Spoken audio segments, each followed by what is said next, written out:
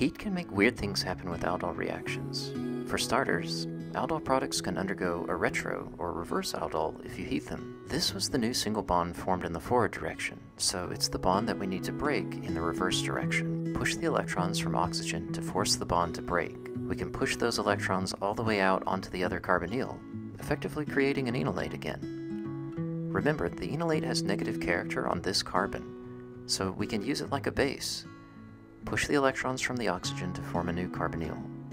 This forces the negatively charged carbon to attack this proton. And there we have it. We've broken the product into its starting materials.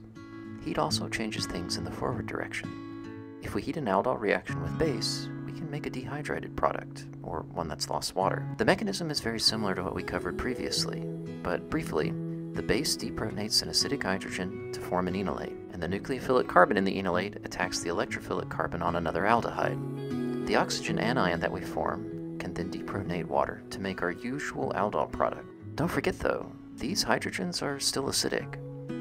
The base will deprotonate one of those acidic hydrogens to form a new enolate.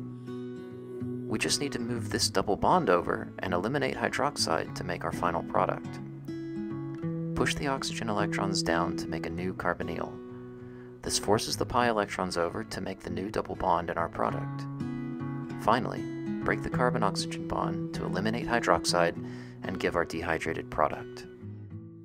If you enjoyed this content and you'd like to learn about other mechanisms, then maybe leave a like and a comment with any suggestions. Until next time though, keep being your own curious self.